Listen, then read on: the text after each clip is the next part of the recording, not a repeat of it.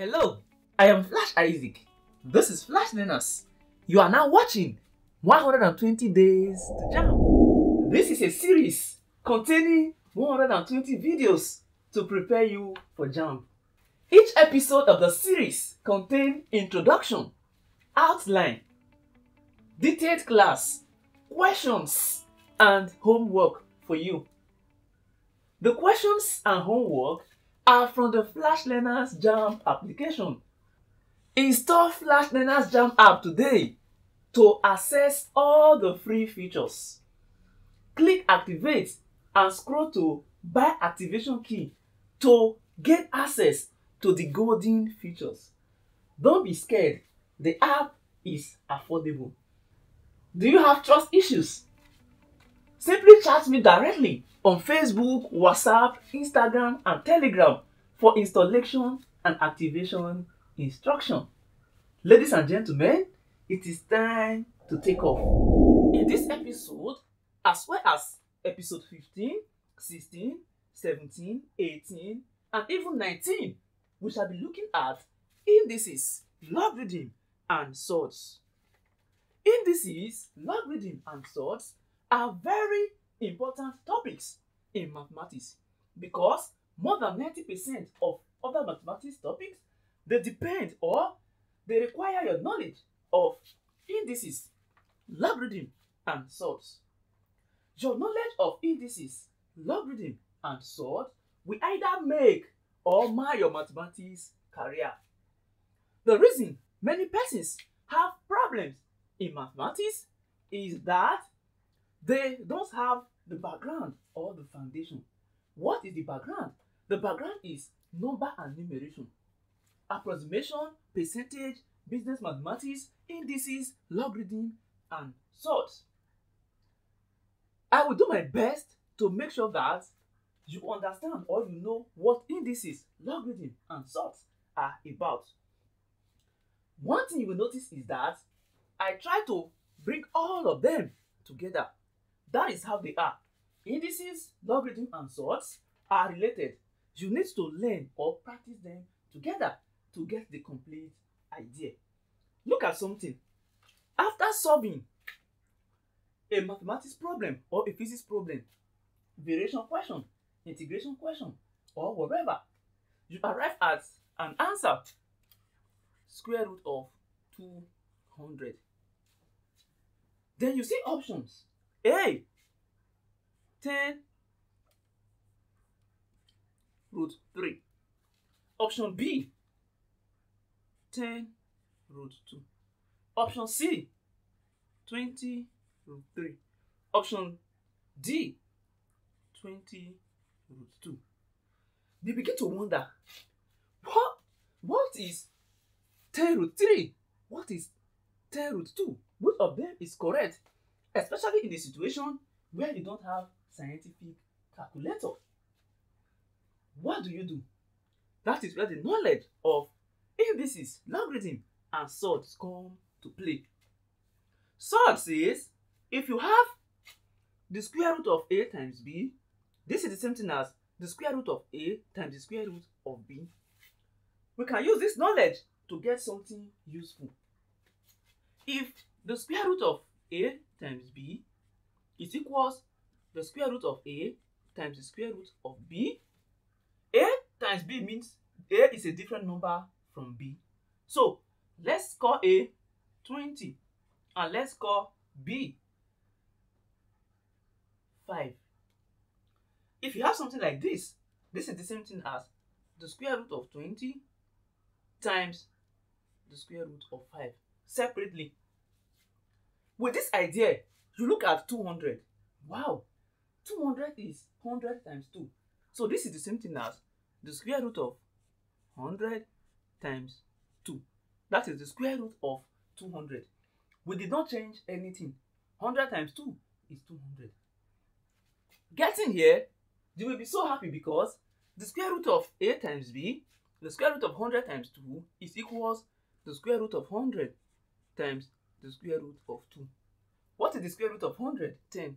So this is 10 times root 2. 10 times root 2 is 10 root 2.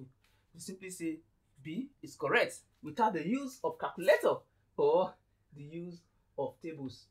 After solving, you got log 2 to base 2. But looking at the options, you are seeing option A 1, B 2, C 3, D 4. Sometimes you feel, I solved wrongly. What's happening? How do I get the answer? And the most painful thing is solving correctly and being unable to pick the right option. From here, looking at the law of logarithm, it says when you have a logarithm to the same base, log of b to base b, its answer is 1. Which means this and this are the same. If you have a logarithm, this and this are the same, then the answer is 1. If you have log 10, the answer is 1. Why? When you don't have base in logarithm, we assume it to be base log 10 because that is the natural base. So log 10 to itself is equals 1. So then after solving, you arrive at this answer. Then looking at the options, you are seeing things like this. What do you do? From the law of indices, we have that if you have s raised to the power of 1 over 3, that is the same thing as cube root of s. Now, 2 raised to the power of 2 over 3 is the same thing as 2 raised to the power of 1 over 3 times 2. Yes, because 1 over 3 times 2 is 2 over 3. From here, when you compare with this, s is 2, 1 over 3, which means here we have cube root of 2. Here is cube root of 2, then raised to the power of 2. Cube root of 2 raised to the power of 2. If you have 2 raised to the power of 1 over 2, this is the same thing as square root of 2. If you have 2 raised to the power of 1 over 4, this is equals the 4th root of 2. If here is 3, here is 3. So indices and logarithm are very, very important and fundamental. So long you are studying mathematics, you must know them. If you are a physics student, you must know them. If you are studying chemistry, you must know them. Even economics, because all these things, they come to play in any calculation subject. Let's take a look at a beautiful relationship between indices and logarithm. This will make you happy. Yes, look at it. What is indices in the first place? Indices has to do with how many times a number is multiplied, or it has to do with power, exponents. Anytime you are given the number with power, that indicates indices. If you have 2 raised to the power of 3, this is the same thing as 2 into 3 places. 2 times 2 times 2. And what is that? 2 times 2 is 4. 4 times 2 is 8. This is 8. Logarithm simply means how many times one number is multiplied to get another. Take a look at something. Don't rush, don't rush. If I say log 8 to base 2 is equals 3, do you know what this means? This implies that you need to multiply 2 3 times to get 8. Look at it. 2 times 2 times 2 is equals 8. How many times? 1, 2, 3. So you multiply 2 3 times to get 8. Anytime you are given a log question, if I say this log this is equals this, it means you have to multiply this number of times to get 8. And the relationship between indices and logarithm is that in indices, if you have a raised to the power of s is equals y, example, let 2 be a, let 3 be s,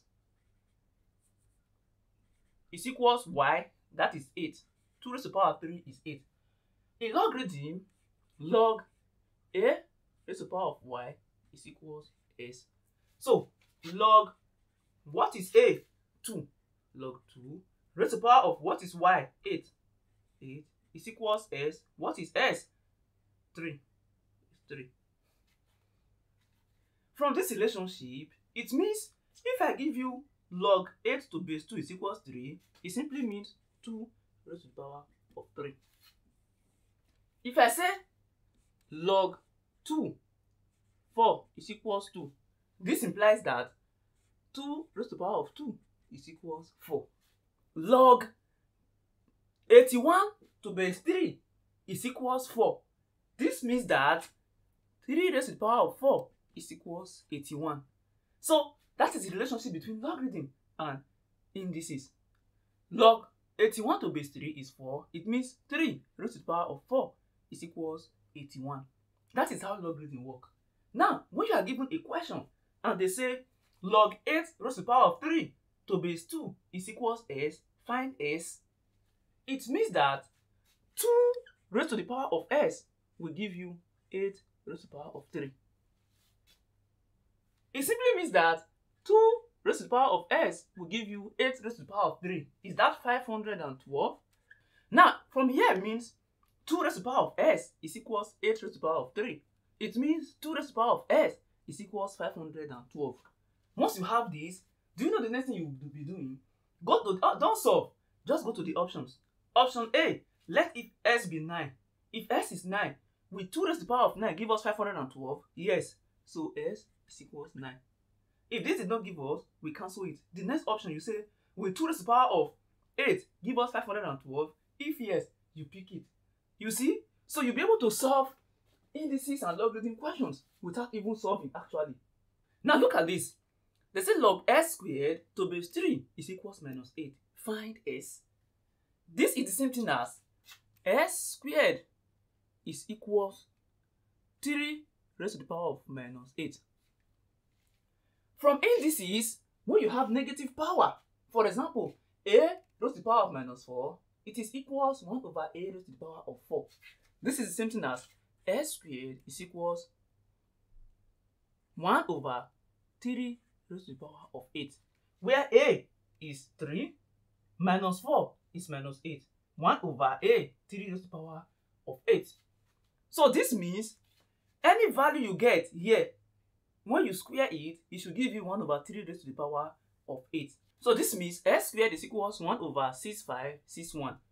You look at the options. Any of the option, you substitute the value of s and square to give you 1 over 6561 is the correct option. Here, log 280 to base 10 is equals s. It means that 10 raised to the power of s is equals 280.